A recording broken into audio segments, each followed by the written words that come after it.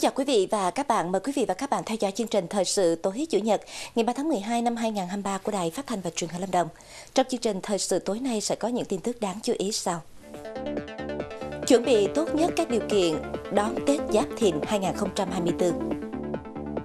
Lâm Đồng cải thiện rõ rệt về chỉ số thương mại điện tử. Cần sớm nâng cấp sửa chữa quốc lộ 27 phục vụ việc lưu thông đi lại. Bảo Lâm tháo gỡ vướng mắc triển khai công trình trọng điểm. Cần có cơ chế giám sát dạy thêm. Bây giờ là nội dung chi tiết. Tỉnh ủy Lâm Đồng vừa ban hành văn bản về việc tổ chức Tết Giáp Thìn 2024 nhằm chuẩn bị tốt nhất các điều kiện phục vụ nhân dân đón mừng năm mới và vui xuân đón Tết lành mạnh, an toàn, tiết kiệm, tạo khí thế phấn khởi, quyết tâm thực hiện thắng lợi nghị quyết Đại hội 13 của Đảng và nghị quyết Đại hội Đảng bộ tỉnh Lâm Đồng lần thứ 11. Theo đó, Ban Thường vụ Tỉnh ủy yêu cầu các cấp ủy, tổ chức đảng, chính quyền, mặt trận tổ quốc và các tổ chức chính trị xã hội trong tỉnh tập trung lãnh đạo, chỉ đạo và tổ chức thực hiện tốt một số nhiệm vụ trọng tâm gồm chủ động tích cực thực hiện tốt chính sách an sinh xã hội, chăm lo chu đáo đời sống vật chất tinh thần của nhân dân, nhất là người có công với cách mạng, gia đình chính sách, người có hoàn cảnh khó khăn, hộ nghèo, đồng bào các địa phương bị ảnh hưởng do thiên tai dịch bệnh, vùng sâu vùng xa, vùng dân tộc thiểu số, công nhân, người lao động, người bị mất việc làm, v.v. Đảm bảo mọi nhà mọi người đều được vui xuân đón Tết, đồng thời tổ chức tốt việc thăm hỏi chúc Tết cán bộ lão thành cách mạng, bà mẹ Việt Nam anh hùng, thương binh bệnh binh, gia đình liệt sĩ, gia đình có công với nước, nhân sĩ trí thức, văn nghệ sĩ, người có uy tín trong đồng bào dân tộc thiểu số. Quản lý và tổ chức lễ hội theo quy định, đảm bảo các hoạt động lễ hội vui xuân thiết thực, an toàn, tiết kiệm, phù hợp với nếp sống văn minh, truyền thống văn hóa của dân tộc và phong tục tập quán tốt đẹp của từng địa phương. Đảm bảo an ninh, an toàn thực phẩm, vệ sinh môi trường, phòng chống dịch bệnh, tăng cường công tác dự báo và quản lý thị trường, bình ổn giá, đảm bảo cân đối hàng hóa, dịch vụ phục vụ nhân dân đón Tết, kịp thời phát hiện xử lý nghiêm mọi hành vi gian lận thương mại, sản xuất kinh doanh hàng giả, hàng kém chất lượng, đầu cơ tích trữ, đẩy giá hàng hóa tăng cao bất thường để thu lợi bất chính. Chương trình mục tiêu quốc gia phát triển kinh tế xã hội vùng đồng bào dân tộc thiểu số và miền núi là động lực thúc đẩy phát triển bền vững vùng đồng bào dân tộc thiểu số địa phương. Sau gần 2 năm triển khai, tỉnh Lâm Đồng đã tận dụng và phát huy hiệu quả các nguồn lực đầu tư, bước đầu đạt được nhiều kết quả tích cực. Được biết, đến nay chương trình này đã được bố trí 602 tỷ đồng để triển khai 10 dự án, gồm 14 tiểu dự án và 36 nội dung thành phần hạ tầng thiết yếu. Theo đó, các địa phương đã hỗ trợ nhà ở cho 146 hộ, bố trí vốn, thực hiện 7 dự án sắp xếp, bố trí ổn định dân cư. Bên cạnh đó, đến nay, tỉnh đã triển khai thi công 16 công trình cơ sở hạ tầng thiết yếu. Các nội dung của chương trình còn giúp người dân phát triển kinh tế, thông qua hỗ trợ phát triển nông lâm nghiệp gắn với bảo vệ rừng, đào tạo nguồn nhân lực, giải quyết việc làm cho người lao động là đồng bào dân tộc thiểu số. Sau gần 2 năm thực hiện, chương trình bước đầu đã cho thấy những tín hiệu tích cực trong việc ổn định và phát triển toàn diện đời sống kinh tế xã hội người dân vùng đồng bào dân tộc thiểu số tại Lâm Đồng. Đến nay, tỷ lệ hộ nghèo vùng dân tộc thiểu số của tỉnh đã giảm trên 2% theo tiêu chí đa chiều. Hộ cận nghèo giảm từ 3 đến 5%. Thu nhập bình quân của người đồng bào dân tộc thiểu số cuối năm 2023 ước đạt 44,9 triệu đồng một năm. 73 trên 77 xã vùng dân tộc thiểu số đạt chuẩn nông thôn mới. Thông tin từ Ủy ban Mặt trận Tổ quốc Việt Nam tỉnh, trong tháng cao điểm vì người nghèo từ 17 tháng 10 đến 18 tháng 11 2023, toàn tỉnh đã vận động được hơn 8 tỷ đồng để hỗ trợ giúp đỡ người nghèo, thực hiện công tác an sinh xã hội. Trong đó, Quỹ vì người nghèo tỉnh Lâm Đồng đã vận động và tiếp nhận hơn 1,4 tỷ đồng. Quỹ vì người nghèo các huyện, thành phố vận động tiếp nhận gần 6,6 tỷ đồng. Trong bối cảnh khó khăn chung của nền kinh tế, tuy nhiên, một số địa phương vẫn thực hiện vận động nguồn quỹ vì người nghèo đạt kết quả cao hơn so với năm trước. Điển hình như các huyện Cát Tiên, Đà Tẻ, Đạo Oai và Bảo Lâm. Từ nguồn kinh phí này, tỉnh Lâm Đồng sẽ sử dụng vào các hoạt động an sinh xã hội như giúp đỡ người nghèo, cận nghèo, xây dựng sửa chữa nhà đại đoàn kết cho hộ nghèo, hỗ trợ sinh kế, đào tạo nghề, tặng học bổng cho học sinh nghèo, v.v. Từ đó giúp người nghèo có thêm điều kiện khắc phục khó khăn, vươn lên làm ăn, xây dựng cuộc sống. Thưa quý vị và các bạn, những năm qua, tỉnh Lâm Đồng được đánh giá là một trong những địa phương thực hiện đạt hiệu quả cao trong cả nước về công tác tuyên truyền phổ biến pháp luật. Không chỉ giúp người dân biết bảo vệ quyền lợi và nghĩa vụ của mình, sống và làm việc theo hiến pháp và pháp luật, mà còn đóng góp rất quan trọng vào việc đảm bảo an ninh trật tự, an toàn xã hội ở cơ sở.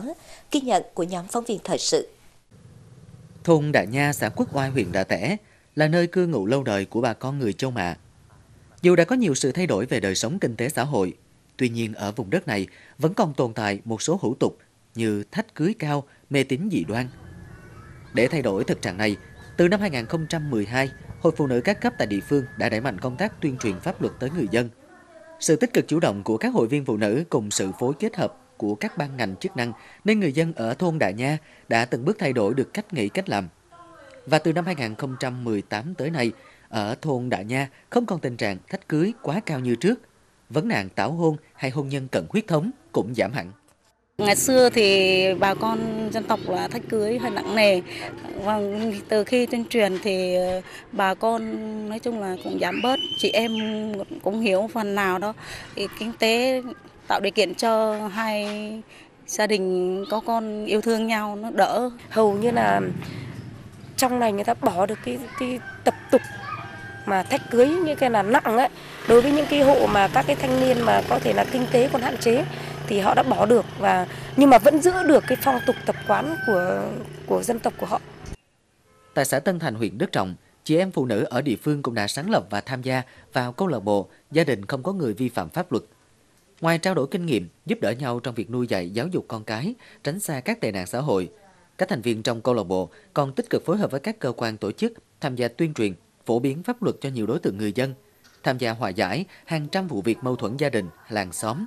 Qua đó, góp phần vào sự ổn định an ninh trật tự tại cơ sở, mang lại cuộc sống bình yên, tốt đẹp cho mỗi người dân.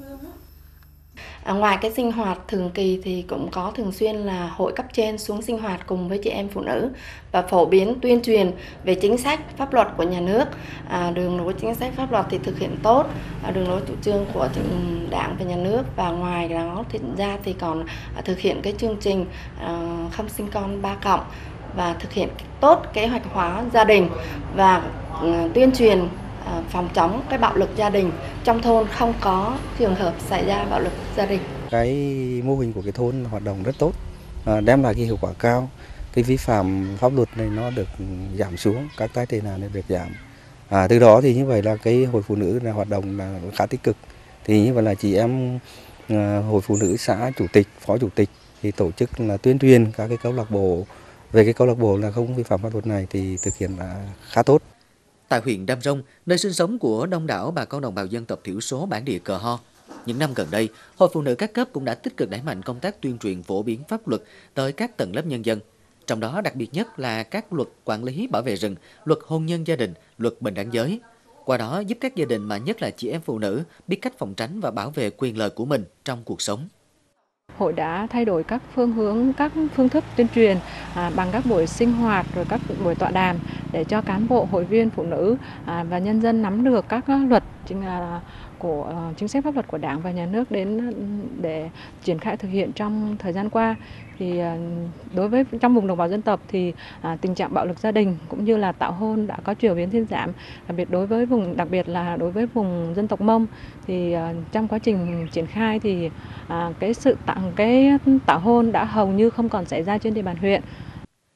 Không chỉ ở các huyện Đam Rông, Đà Tẻ, Đức Trọng, nhiều năm qua, chị em phụ nữ tại các địa phương khác trên toàn tỉnh cũng đã chủ động tích cực tham gia ngày một nhiều hơn vào nhiệm vụ tuyên truyền, phổ biến pháp luật, trợ giúp pháp lý, thông qua các mô hình như câu lạc bộ phòng chống tảo hôn, câu lạc bộ không có người vi phạm pháp luật, câu lạc bộ nuôi con khỏe, dạy con ngoan, đã góp phần làm giảm các loại tệ nạn xã hội, giúp tình hình an ninh trật tự ở cơ sở ngày một tốt hơn, góp phần mang lại bình yên, hạnh phúc cho mỗi gia đình.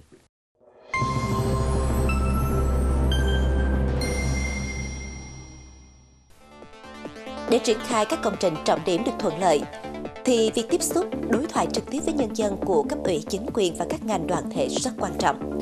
Là thông tin sẽ có trong phần tiếp theo của chương trình. Chuyển sang những thông tin trên lĩnh vực kinh tế sản xuất, nhờ chú trọng đầu tư ứng dụng mạnh mẽ lĩnh vực công nghệ thông tin. Vì vậy, chỉ số thương mại điện tử của tỉnh Lâm Đồng năm 2023 được cải thiện rõ rệt, đồng thời tiếp tục dẫn đầu 5 tỉnh Tây Nguyên trên bảng xếp hạng. Theo xếp hạng của Hiệp hội Thương mại điện tử Việt Nam, hiện Lâm Đồng xếp thứ 13 trên 58 tỉnh thành về chỉ số phát triển thương mại điện tử, tăng 7 bậc so với năm 2022. Theo đó, một số chỉ số thành phần như chỉ số giao dịch giữa doanh nghiệp với doanh nghiệp tăng 10,94 điểm, tăng 11 bậc. Chỉ số về nguồn nhân lực và hạ tầng công nghệ thông tin có sự tăng điểm nhẹ, riêng chỉ số giao dịch giữa doanh nghiệp với người tiêu dùng giảm. Tuy nhiên, với kết quả này, Lâm Đồng vẫn thuộc nhóm phát triển thương mại điện tử ở mức trung bình của cả nước. Đồng thời, Lâm Đồng tiếp tục đứng đầu 5 tỉnh Tây Nguyên trên bảng xếp hạng chỉ số thương mại điện tử. Điều này sẽ cho tỉnh tiếp tục tạo đột phá mới trong việc ứng dụng công nghệ thông tin, chuyển đổi số, khai thác hiệu quả tiềm năng giá trị của lĩnh vực thương mại điện tử, tạo ra những giá trị mới trong xu thế hội nhập và phát triển. Lúa là một trong những cây trồng chủ lực của huyện Cát Tiên. Để phục vụ sản xuất lúa thương phẩm trên địa bàn, một số nông dân đã đầu tư diện tích sản xuất lúa giống chất lượng tốt và đã mang lại nguồn thu nhập cao cho các nông hộ. Với vị trí địa lý nằm dọc sông Đồng Nai, có hệ thống thủy lợi, đường giao thông nội đồng hoàn chỉnh, huyện Cát Tiên thuận lợi phát triển nông nghiệp theo hướng hàng hóa. Trong đó có diện tích lúa tập trung với hơn 9.000 ha. Để đáp ứng nhu cầu sản xuất canh tác lúa trên địa bàn, nông dân Cát Tiên đầu tư hơn 580 ha chuyên sản xuất lúa giống chất lượng cao, đạt sản lượng hơn 3.100 tấn mỗi năm. Sản lượng lúa giống này được liên kết với các công ty để tiêu thụ và đạt giá bán cao hơn khoảng 20% so với lúa thực phẩm. Được biết, huyện Cát Tiên cũng đầu tư phát triển hơn 7.600 ha lúa chất lượng cao, hơn 1.000 ha lúa sản xuất Việt Gáp và 250 ha lúa hữu cơ. Với diện tích lúa đạt các tiêu chuẩn chứng nhận là cơ sở để địa phương đẩy mạnh sản xuất lúa theo hướng hàng hóa, tạo nguồn nông sản chất lượng cao phục vụ cho nhãn hiệu lúa gạo Cát Tiên. Huyện Đơn Dương vừa có quyết định công nhận 10 sản phẩm công nghiệp nông thôn tiêu biểu năm 2023. Trong đó có 4 sản phẩm nông sản sấy dẻo, sấy truyền thống của công ty trách nhiệm hữu hạn nông sản Đà Nhiêm, thị trấn Đờ Răng, bao gồm chuối La Ba, mứt dâu tằm, hồng ăn trái Đà Lạt và dứa Cayenne. 3 sản phẩm nước uống đóng chai, đóng bình của công ty trách nhiệm hữu hạn sản xuất và thương mại Hải Đăng An, xã Lạc Lâm và 3 sản phẩm còn lại là máy sấy năng lượng mặt trời kèm nhiệt sinh khối của cơ sở Phương Nam, thị trấn Đờ Răng, máy xuyên tâm tự động của công ty trách nhiệm hữu hạn Võ Bình, xã Tu Tra, sản phẩm chao Đại Bình Dương của công ty trách nhiệm hữu hạn thực phẩm Đại Bình Dương, xã Lạc Xuân. Đây là những sản phẩm hội đủ các tiêu chí về sản xuất đạt tiêu chuẩn chất lượng cao, được người tiêu dùng sử dụng hiệu quả. Được biết, trong 3 năm trở lại đây, huyện Đơn Dương đã công nhận được trên 40 sản phẩm công nghiệp nông thôn tiêu biểu. Chuyển sang những thông tin khác, dù được ngành chức năng thường xuyên duy tu, sửa chữa, bảo dưỡng, tuy nhiên quốc lộ 27 hiện đã bị xuống cấp nghiêm trọng, gây khó khăn cho người dân và phương tiện khi tham gia giao thông. Theo báo cáo của Sở Giao thông Vận tải tỉnh, trong 3 năm giai đoạn 2021-2023, Cục Đường bộ Việt Nam đã cân đối bố trí nguồn kinh phí gần 130 tỷ đồng từ nguồn vốn Quỹ Bảo trì Đường bộ Trung ương cho thực hiện công tác quản lý bảo trì đường bộ tuyến quốc lộ 27. Song hiện nay, tuyến đường này nhiều đoạn đã bị xuống cấp nghiêm trọng, mặt đường đã bị rạn nứt chân chim, ổ gà cục bộ, rào hộ lan cũ hư hỏng. Một số vị trí ta luy âm, ta luy dương có nguy cơ sạt lở trong mùa mưa bão, gây mất an toàn giao thông. Trước đó, đoàn đại biểu Quốc hội tỉnh cùng ngành chức năng địa phương đã có nhiều lần kiến nghị phản ánh, đề xuất các bộ ngành trung ương cần sớm đầu tư nâng cấp quốc lộ 27. Tuy nhiên đến nay, dự án vẫn chưa được triển khai thực hiện do vướng mắc về thủ tục và cơ chế. Được biết, tuyến quốc lộ 27 là tuyến đường nối liền các tỉnh Đắk Lắk, Lâm Đồng và Ninh Thuận, là tuyến thông thương giữa các huyện Đam Rông, Lâm Hà, Đức Trọng, Lạc Dương của tỉnh Lâm Đồng. Quốc lộ 27 đi qua tỉnh Lâm Đồng có điểm đầu tại ranh giới giữa tỉnh Đắk Lắk và tỉnh Lâm Đồng, điểm cuối tại ranh giới giữa tỉnh Lâm Đồng và tỉnh Ninh Thuận. Quá trình triển khai xây dựng cơ sở hạ tầng ở Bảo Lâm, điểm nghẽn lớn nhất đó là vướng mắc về mặt bằng. Cá biệt có những công trình trọng điểm phải mất trên 10 năm mới triển khai được. Vì vậy, việc tiếp xúc đối thoại trực tiếp với nhân dân của cấp ủy, chính quyền và các ngành đoàn thể rất quan trọng. Qua đó hiểu rõ hơn tâm tư, nguyện vọng chính đáng của bà con, kịp thời giải quyết và tháo gỡ vướng mắc để bà con đồng thuận cùng với nhà nước hiến đất, bàn giao mặt bằng để triển khai công trình. Vòng xoay ngã năm thị trấn Lộc Thắng, công trình trọng điểm của huyện Bảo Lâm. Dù có chủ trương đầu tư hơn 10 năm nay, nhưng trong tháng 9 năm nay mới được triển khai. Nguyên nhân do vướng mặt bằng bởi người dân không chịu hiến đất. Vì vậy, công trình này cứ kéo dài trong suốt nhiều năm. Nay công trình được thực hiện, nhưng người dân và chính quyền cũng đúc rút ra được bài học quý về công tác tuyên truyền vận động. 90% là người dân là hiến đất. Người dân người ta đồng tình với là chính quyền, người ta cũng chẳng có phản đối, người ta cũng chẳng có làm khó khăn gì cho chính quyền đâu. Chính quyền mới gần đây thì giải phóng mặt bằng thì mới thời gian ngắn thôi là cũng đạt được 50% rồi. Không có mặt bằng, chậm tiến độ, giải ngân vốn đầu tư công đạt thấp, v.v. Đây là những khó khăn chính chủ đầu tư gặp phải trong xây dựng cơ bản. Ngoài công trình hạ tầng khác, đối với các công trình trọng điểm, khi tiến hành triển khai vướng mặt bằng là trở ngại lớn nhất. Ban quản lý dự án đầu tư xây dựng và công trình công cộng huyện Bảo Lâm thừa nhận vấn đề này không thể mình đơn vị làm được mà cần cả hệ thống chính trị vào cuộc. Phối hợp với các chính quyền thị trấn Ngọc Thắng tập trung vào các cái việc mà giải phóng mặt bằng để thực hiện hoàn thành sớm, giám sát chất lượng công trình để đảm bảo chất lượng sau khi đưa vào sử dụng. Huyện Bảo Lâm đang tập trung triển khai 6 công trình trọng điểm. Ngoài nhà thiếu nhi huyện đang triển khai, các công trình còn lại chủ yếu là đầu tư hạ tầng giao thông. Do đó, giải phóng mặt bằng vẫn là vấn đề ưu tiên. Tuy nhiên, theo chính quyền huyện Bảo Lâm cũng không phải dễ, bởi mặt bằng đất đai liên quan đến tài sản quyền lợi của bà con.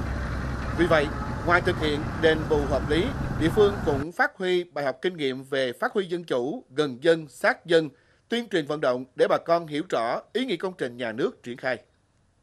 Tuyên truyền vận động nhân dân để hiểu được cái tầm quan trọng và cái giá trị kinh tế mà cái công trình này mang lại. Thì sau khi tuyên truyền vận động nhân dân và dân hiểu, đồng thuận chính quyền, thì đại đa số là nhân dân tại khu vực mà làm dự án vòng xoay ngã năm thì nhân dân đều đồng tình ủng hộ. Thực sự khi nhân dân đồng tình, hiến đất rồi hiến vật kiến trúc, cây trồng và nhà nước thì đầu tư vào hạ tầng thì nhân dân đồng tình. Nói chung là tất cả các công việc, kể cả cái việc mà xây dựng công trình trọng điểm vòng xoay năm đến nay thuận lợi cho cái lòng dân người ta đồng thuận với chính quyền.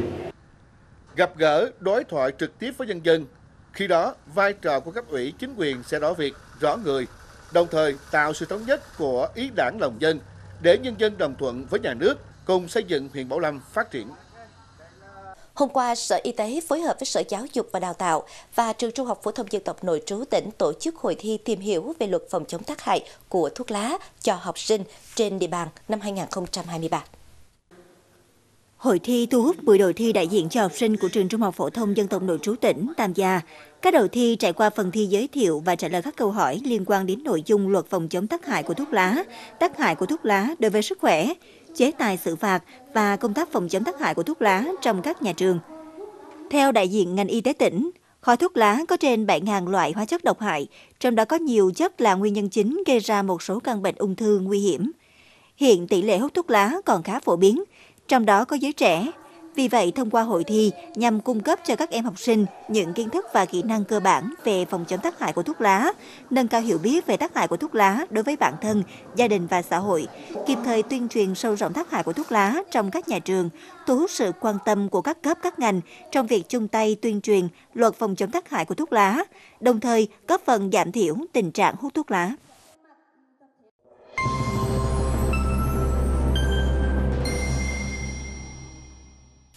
Nội dung chính trong phần tin trong nước, nhiều địa phương đã mạnh tay yêu cầu các trường, giáo viên không tổ chức dạy thêm, học thêm, dạy liên kết với trung tâm bên ngoài dưới mọi hình thức. Tuy nhiên, việc dạy thêm vẫn diễn ra phổ biến khắp nơi. Ngân hàng nhà nước cần điều hành tín dụng linh hoạt hơn. Các nhà băng chủ động giải ngân khi doanh nghiệp có nhu cầu. Đây là yêu cầu của Phó Thủ tướng Lê Minh Khái đối với ngành ngân hàng. Theo báo cáo của Ngân hàng Nhà nước, đến ngày 23 tháng 11, dư nợ tín dụng tăng gần 8,4% so với cuối năm 2022. Mức này chỉ bằng gần 60% so với kế hoạch cả năm nay, là 14,5%. Như vậy, dư địa tăng tín dụng tháng cuối năm còn 6,2%, tương đương 735.000 tỷ đồng. Hơn một tháng còn lại của năm 2023, lãnh đạo chính phủ đề nghị Ngân hàng Nhà nước đưa ra giải pháp điều hành, cấp tín dụng cho nền kinh tế, trong đó hướng dòng vốn vào các lĩnh vực ưu tiên. Các ngân hàng thương mại chủ động giải ngân vốn khi doanh nghiệp, người dân có nhu cầu và đảm bảo điều kiện.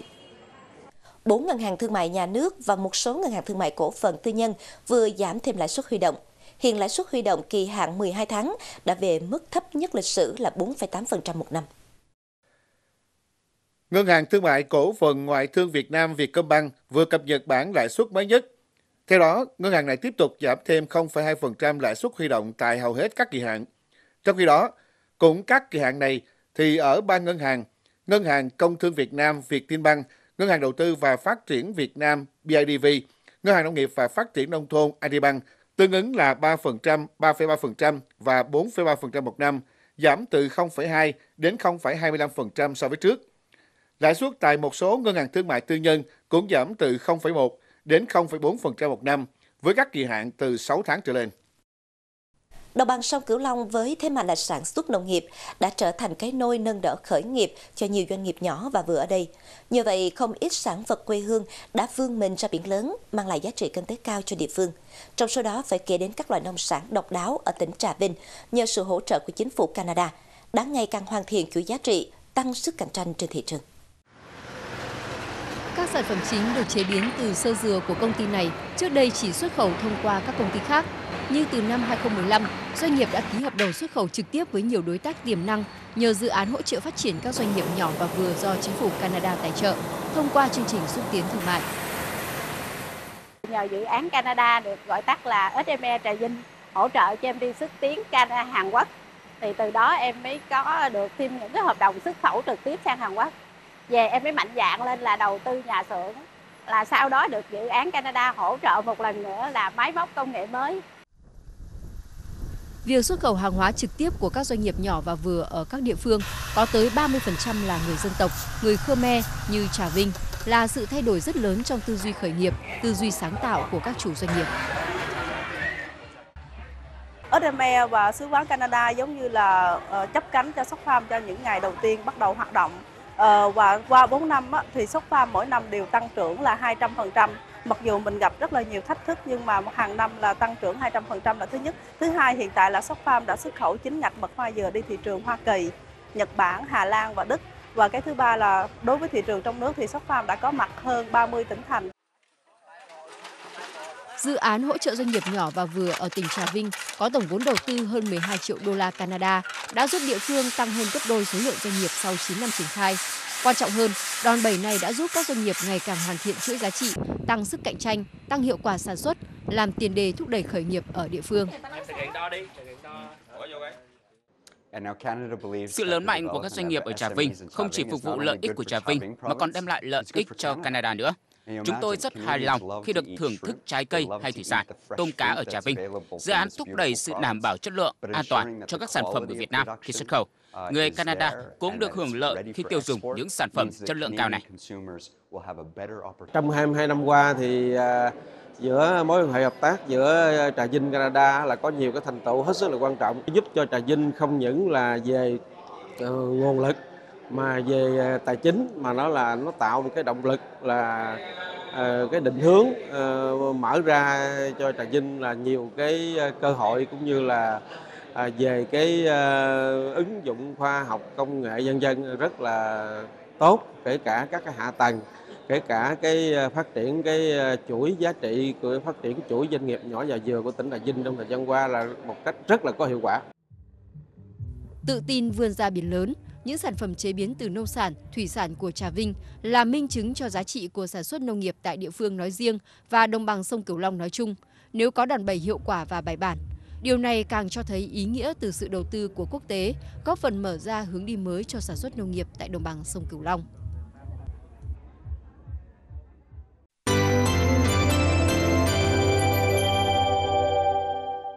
Trước sự biến động của thời gian, hoàn cảnh sống, ảnh hưởng của quá trình hội nhập khiến cho văn hóa truyền thống của đồng bào dân tộc thiểu số ngày càng bị mai một. Để gìn giữ và phát triển bản sắc văn hóa của người Thái, ông Vì Văn Phịnh, người có uy tín ở Bản Án, xã Đông Sang, huyện Mộc Châu, Sơn La, đã khôi phục nhiều nét văn hóa truyền thống, tiếp lửa, trao truyền niềm tự hào và đam mê văn hóa dân tộc cho thế hệ trẻ. Ông cũng tích cực vận động nhân dân, phát triển kinh tế xã hội, xây dựng bản làng ấm no, hạnh phúc, văn minh. Nghề dệt vải thổ cẩm là một trong những nét văn hóa có từ lâu đời của dân tộc Thái. Tuy nhiên đến nay không còn nhiều cô gái Thái mặn mà với nghề này. Dưới sự vận động của ông Vì Văn Phịnh, một hợp tác xã dệt thổ cẩm ở Bản Áng đã được thành lập gồm 11 thành viên. Tổ hợp tác của bản đến nay hoạt động hiệu quả, mang lại thu nhập ổn định cho các thành viên và thường xuyên đón khách du lịch đến trải nghiệm. Thế thì ông ấy thường xuyên quán xuyến để quan tâm từng nhà một, rồi giúp đỡ tạo điều kiện, ví dụ như cái sáng trá, ví dụ sáng trá là cái truyền thống lớn nhất của chúng tôi đều có là do ông Phịnh. Là người có uy tín của Bản Áng, ông Phịnh còn có công đầu trong việc gìn giữ và phát huy giá trị lễ hội hết trá, di sản văn hóa phi vật thể cấp quốc gia. Lễ hội đã có từ lâu đời nhưng một thời gian dài không được duy trì. Phải đến năm 2005 mới được phục dựng trở lại. Ông Phịnh trực tiếp tham gia và trở thành linh hồn trong lễ hội độc đáo này, giới thiệu tới du khách gần xa nét đẹp văn hóa của đồng bào Thái trắng ở Mộc Châu. Người có uy tín thì dân bản rất là tin tưởng và nghe lời ông tuyên truyền, nhất là lễ hội hết giá không có ông Phịnh là không thể nào làm được, cho nên là vai trò quan trọng của ông Phịnh rất là lớn. Bản Áng, xã Đông Sang có trên 130 hộ dân, chủ yếu là đồng bào dân tộc Thái. Trong đó có trên 30 hộ đang trực tiếp tham gia làm du lịch. Nhờ vẫn lưu giữ được nét văn hóa truyền thống độc đáo nên đã thu hút rất đông du khách đến tham quan, nghỉ dưỡng. Đời sống vật chất tinh thần của người dân trong bản cũng không ngừng được nâng cao. Đó cũng chính là niềm vui, động lực cho ông Vì Văn Phịnh tiếp tục phát huy uy tín của mình trong bản. Người có uy tín thì mình làm được cái gì mình tuyên truyền cái đấy. Ví dụ như là mình làm được hôm chi tây, đám cưới, đám xin thì mình phải cưới theo nếp sống mới. Đấy thì cũng tiết kiệm thời gian, cũng được tiết kiệm cái không đưa những cái hủ tục là các hồ xưa vào. Bác đây là một cái người đi đầu trong mọi vấn đề, đặc biệt là tuyên truyền vận động bà con nhân dân, đặc biệt là vận động con cái trong gia đình để thực hiện cái việc mà phát triển kinh tế xã hội, đặc biệt là phát triển về du lịch, về homestay. Với uy tín của mình, ông Vì Văn Phịnh đã góp phần giúp nhân dân bản Áng khai thác tiềm năng, thế mạnh, phát triển du lịch, nâng cao đời sống. Những việc làm tận tâm ấy, ông Phịnh không chỉ xứng đáng với niềm tin của cộng đồng dân cư mà còn góp phần cùng các cấp, các ngành xây dựng những bản làng văn minh, giàu đẹp. Quy định về cấm dạy thêm không phải không có, và thậm chí nhiều địa phương đã mạnh tay yêu cầu các trường giáo viên không tổ chức dạy thêm, học thêm, dạy liên kết với trung tâm bên ngoài dưới mọi hình thức. Song trên thực tế thì việc dạy thêm vẫn diễn ra phổ biến khắp nơi, bởi có cung, ắt có cầu và ngược lại. Hai con nhà chị Minh Hằng đều đi học thêm, nhất là cô con gái đang học tiểu học. Năm học này, việc học thêm ở bên ngoài được gia đình đầu tư hơn vì chương trình lớp 4 có nhiều kiến thức mới cần nắm chắc. Con gái chị có ý định thi vào trường trung học cơ sở chất lượng cao trong vài năm tới. Toán văn Anh thì cũng phải học thêm, vì để mà đạt được một cái mục tiêu gì đó mà không học thì cũng chỉ có học không ở trường thì không đủ. Học để vượt qua các kỳ thi là lý do chung của nhiều gia đình khi cho con đi học thêm. Chả muốn con học nhiều, nhưng mà đưa tới xu hướng nó thế thôi. Mà không theo thì không học thêm thì cũng theo được các lớp giáo trình của lớp, không theo giáo trình của thi cử của cấp 3, mà cấp 3 giờ thì thi khó hơn đại học. Có cầu, ắt có cung, nên các trung tâm luyện thi ngoài trường học cũng xuất hiện nhiều hơn. Dù vậy thì lớp học tại các trung tâm cũng vẫn kín chỗ. Bài trên lớp một bài giáo viên chỉ có thể giảng trong 45 phút thôi. Nhưng mà có những bạn đã được học ở ngoài những cái bài đấy khoảng vài tiếng đồng hồ hoặc là vài buổi thì cái kiến thức bạn đấy nắm chắc hơn, và khi đi thi điểm của các bạn đấy hầu như sẽ nhỉnh hơn những bạn không học thêm. Cô thỉnh thoảng sẽ dạy hơi nhanh và kiến thức cảm giác chưa được đủ ấy ạ, nên là em muốn tìm đến một số trung tâm, một số lớp học thêm để có thể bổ sung những kiến thức và kiểu cũng có thời gian để làm nhiều bài tập và nhiều đề hơn. Như bộ môn lý của mình thì một tuần chỉ có 2 tiết. Vì vậy nếu mà thầy có rất là tâm huyết thì cũng không thể nào mà bằng các thầy ở ngoài trung tâm. Vì khi mình ra ngoài trung tâm, bản thân mình dạy cũng hai nơi đấy, vừa ở trung tâm vừa ở trên lớp, thì thấy một điều là ở ngoài trung tâm mới có thời gian mình có thể phân tích kỹ hơn cái bài giảng của mình để học sinh có thể hiểu rõ hơn một vấn đề. Cùng với đó, theo quy định hiện nay, giáo viên trường công lập vẫn có thể dạy học sinh lớp mình nếu có sự cho phép của các cấp quản lý. Các chuyên gia giáo dục nhận định với quy định này cần làm rõ và cụ thể hơn để giảm bớt những tiêu cực không đáng có khi tổ chức dạy thêm. Thông tin vừa rồi cũng đã khép lại chương trình thời sự tối nay của Đài Phát Thanh và Truyền hình Lâm Đồng. Cảm ơn quý vị và các bạn đã quan tâm theo dõi. Thân ái chào tạm biệt.